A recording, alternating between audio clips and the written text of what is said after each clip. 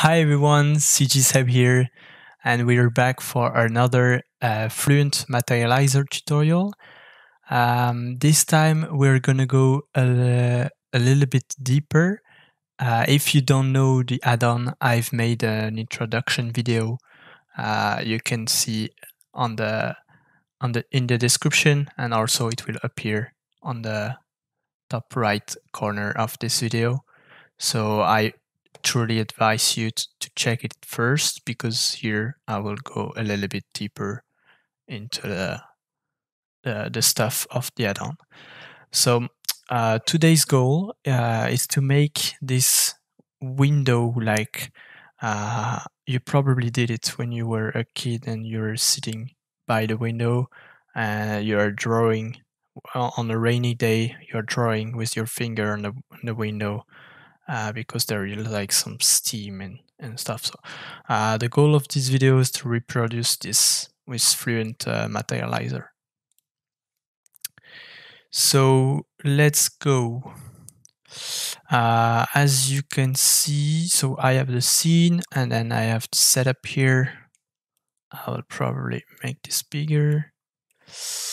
And I'm gonna remove all of this. Boom. So first of all, we're gonna start with a glass shader. You can find it here into the shaders, and then here you have a glass shader, so you can import it here directly. So I've made some settings here. You can play with this, but that's the setting I found to make it a little bit transparent. I can show you like this. So you see it's transparent, a little bit blurry, and so we can see it's glass. So we have the basic of the glass. Now what we want is to add some water drops on it. To do so, I'm going to use the roughness and the normal of this shader. So we're going to go to the liquid here, and then we're going to use the water drop. I think we can use this one, and we're going to plug the normal here.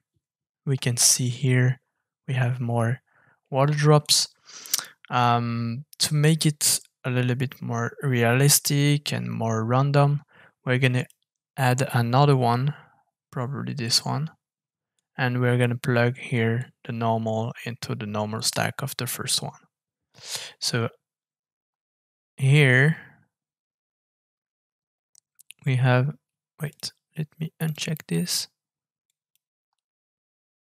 Here we are.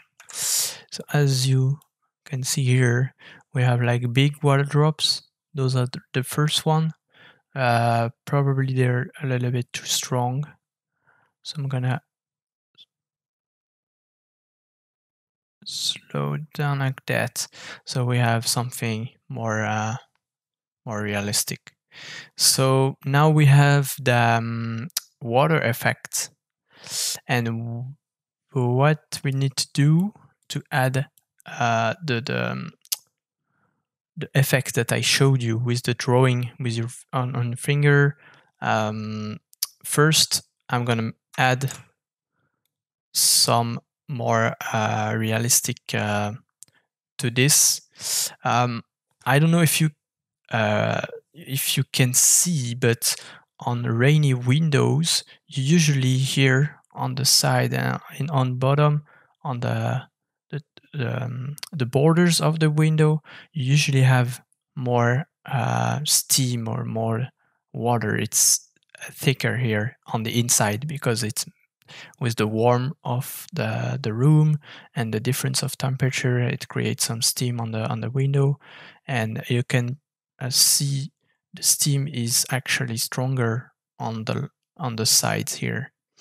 On this view, I'm only gonna see the right part and the bottom part, so I'm gonna do it like that. We're gonna go to the grunges, and then gradient grunges. Boom. And now you need to plug the roughness into the roughness of this. What it will do, it will create a gradient from the bottom to the top, and then to see what we are doing, we're gonna Control-Shift-Click until we reach the roughness or the mask, so we can see more properly what we're doing. We don't want this to be this high, so I'm gonna decrease the Z axis, as you can see here. Basically, the wave is how much difference you will have between the peaks and the down point, like if it's really like pike like that with a lot of spikes.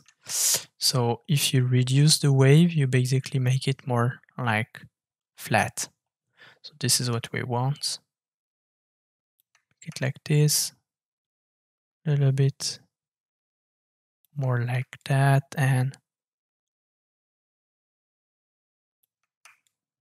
still too high for me. I'm gonna make it almost flat and then put it at the bottom here. Now if we Control-Shift-Click on this, we can see the roughness. It's not totally visible. We can see it a little bit here. I'm gonna zoom on this point. And the reason for that is that you need to play with those settings here. So the lowest roughness is 0.3. We can put it 0.2, and then we can increase the roughness of this one 0.6 to increase the difference between this and the roughness of the grunge that we just had hit here. And now you can see here we have this effect, so that's pretty cool. I'm gonna make it a little bit lower, probably something like that.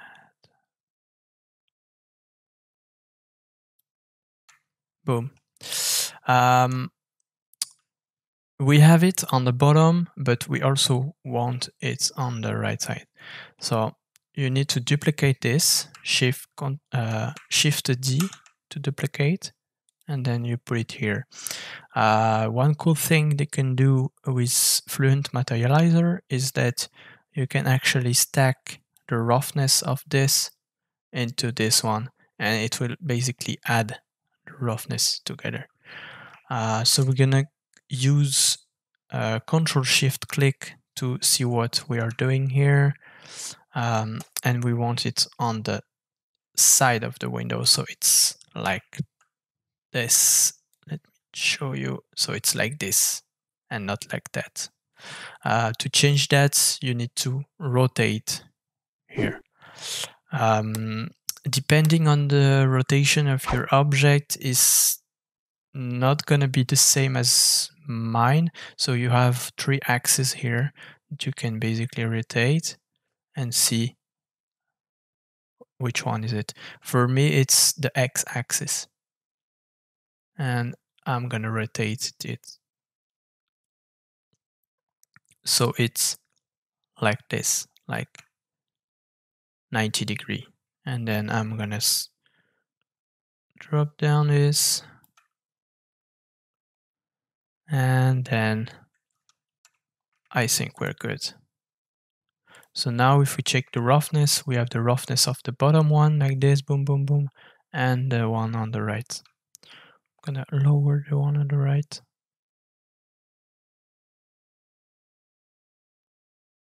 Like that. Control-Shift-Click on this, and now we have it on both sides. So that's pretty cool. So the remaining part is the drawing on the window. As you can see on the top, I have this drawing here, and this is what I want to draw on the window. To do that, we need to play with the roughness, but as you can see, the roughness is already used by those two. So we need to mix the roughness of this with the roughness of the drawing. To do that, you need to press F and then Math, lighten here.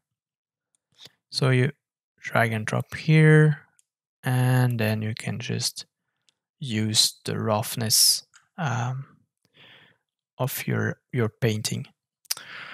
To paint on the object, you need to be in the paint mode here, texture paint, and then you can just go into solid mode so you can see what you're doing, and then you're gonna go here. As you can see, it says no texture, and here we need to click on the plus and roughness. You can set up as you want. You have here name. I'm gonna make it 2K resolution. For this, it's enough. And for the color, it's very important to put it as something like a gray color, something like this. So the gray color, because if you don't know, the roughness is black and white colors. Where it's white, it's totally rough. It means that it's not reflection. There is no reflection. It's totally like a matte effect. And when it's black, it's totally totally transparent, totally not transparent but reflective. So this is what we want. And here, by making it gray like that, it means that we will apply a roughness to all the object. So now we have this that just appear, and then we just plug the color into this. Boom. To make it easier to see what we are drawing, I opened here a view with the image editor, and now I'm going to select the image here that I just created. For the paint here, I'm going to select black, total black, and then for the radius, you can just right click and see the radius that you want. Basically, it would change based on the scale of your object, so it may be not the same settings that you need to put here, and you need to put the strength to 1. So let's say I want to draw something like a heart or something. Boom. I'm not really good at drawing. Sorry. Oh my god. Oop. So let's say you want to draw this, and then you are happy with it, and you want to see what is the result. So to do that, I need to go back to object mode here, and then render. And as you can see, it worked. We can draw on a window like we are drawing with the finger on it. Here you see that it's really not transparent, and we cannot see the effect that we created on the bottom and on the right anymore, and we can barely see through the window. The reason for that is that this color that we set, the gray color that we set when we created this, is basically, it's too white, and it's too much. Sometimes you want this effect, and if this is what you want, then it's fine. But you need to check before you're drawing. It's better to check first, because right now it's too rough. So I probably need to remove this and then go back here, select this, and yeah, and go to the paint mode. paint texture, go here and create a new one, but this time I'm gonna make it more darker, like this probably. Then you create one and boom. Here we select the one that we just created and we can basically draw. You can draw in this view, in the render view, but it's not really practical as you're not gonna see really what you're painting. So I'd advise you to go to the solid mode and draw what you want.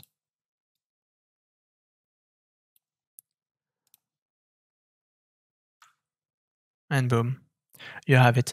So if it doesn't show properly, like you don't see the changes that you are making,